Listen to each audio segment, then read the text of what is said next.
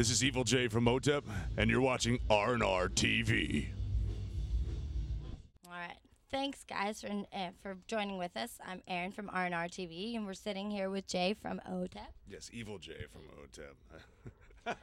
Believe me, a lot of people have a hard time calling me Evil J after they get to know me, so it's all right. And like we were just talking, and just want to kind of reiterate, why do you have that name, Evil J, and how'd you come up with it?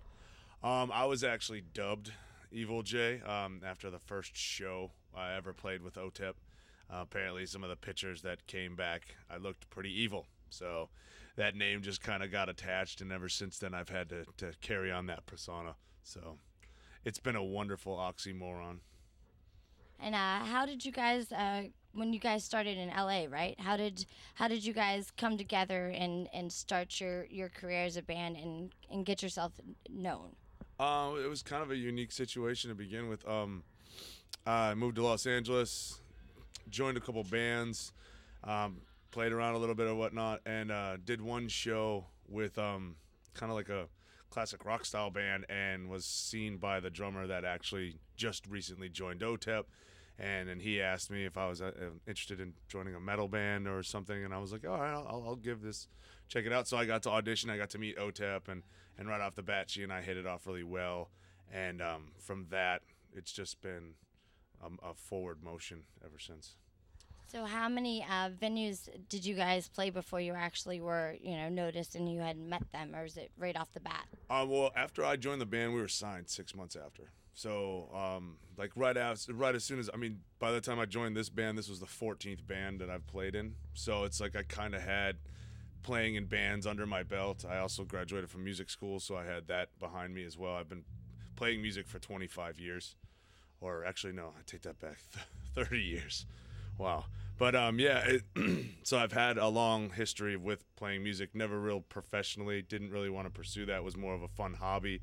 But once we got together, we started doing a couple smaller clubs in Los Angeles, and the beauty is like we already had management by the time I even joined the band. It was kind of a work in progress with her original idea, so there was already kind of a buzz around town about this new band, OTEP, even kind of before it was a complete band. So when we finally had some songs and some places to play, people were coming out and we just managed to actually get signed without even having a demo tape. So just for your fans from the spinoff, is that how you would tell them to start their careers, just to keep playing and to keep motivating, keep pushing themselves with different bands and just keep going with whatever it takes? Yeah, absolutely. I always try to tell people to get life experience and to try to really work as hard. Like a lot of kids have come up to me, and I'm sure tons of different people in this industry, and just be like, they're 16, they just started playing in a band, and they're like, oh man, I want to get famous, I want to be signed. And I'm like, right off the bat, you're already kind of going at it the wrong way. That shouldn't be your strong motivation. You should actually have passion in playing music before you go and try to pursue it. It's like, I like the money that a doctor makes, but I don't really like blood, so it's not going to work out. So, as being in school, what musical school did you attend? I went to Berklee College of Music in Boston, Massachusetts. Was that straight out of high school, or did you pursue it as a career, as a college education, or? Yeah, it was straight out of high school. My parents pretty much said you needed to go for higher education, and I said, well, I'm not really in the idea of going to be an accountant or anything. I don't think I would do well with that. So I was like, okay, I'm going to music school as a way to kind of get out of. It was almost like a get out of jail free card, but and that really bothered Mom. Sorry, but I did okay. She was like, you can't put all your eggs in one basket. You can't apply to one school. I'm like, but I want to. And so I lucked out, though. I got 3 scholarships to go to the school. I had some performance scholarships and such from Berklee. How is it going out and touring and promoting your albums and promoting what you have worked so hard for? It's fun. Touring is definitely awesome and horrific at the same time.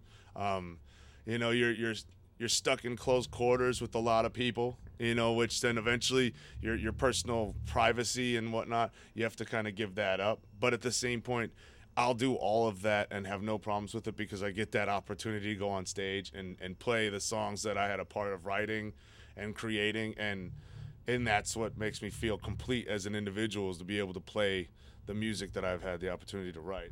Well, on the political aspect, with the new election just gone by, did you guys vote, and who did you vote for, and what's your comments on the whole election and the new presidency? We're stoked as hell that Barack Obama is our new president. I had a unique story with trying to actually to vote. I was on in Los Angeles, and I live in Seattle, and I needed to get an absentee ballot. So I contacted Seattle, and they're like, we'll send it out. So I had to go through all this stuff to have it sent to my parents, and I'd meet them the day before it was supposed to be posted. They never sent the damn letter.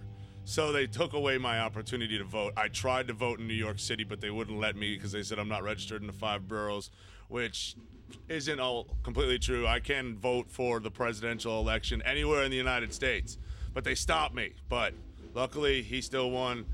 And we were very excited. We were in New York City for it, so that was very exciting to go to New York Times and see all the people that were gathered together. And, while we were playing, we were getting text updates on stage to keep us posted. And then during El Nino's set, it was officially announced, that he won. So it was awesome for me to be in there watching them and then hear them say that, and just being with the whole crowd and seeing the reaction between with everyone. No one was booing, no one was negative. Everyone just feels like there's a great sense of hope and possibility for change that we're all been waiting for. So whether the opinion of you or others or whatever, you would always persist for people to go out, young people, old people, everybody alike, your fans, non-fans, whatever. You'd persist them to go out there and vote and just make a change, because it's just like music alike, right? Absolutely. I mean, one of the messages that we've always tried to push with this band is to be a voice, not a sheep.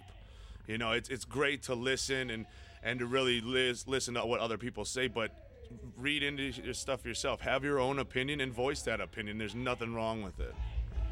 Okay, well, can you tell us a little bit about the album and what you guys are on tour for now and everything, just while we're wrapping up real quick? Absolutely. The latest record's The Ascension, came out, had its year anniversary. This is it's a co-headlining tour right now that we're out with El Nino. We have Walls of Jericho and Sister Sin.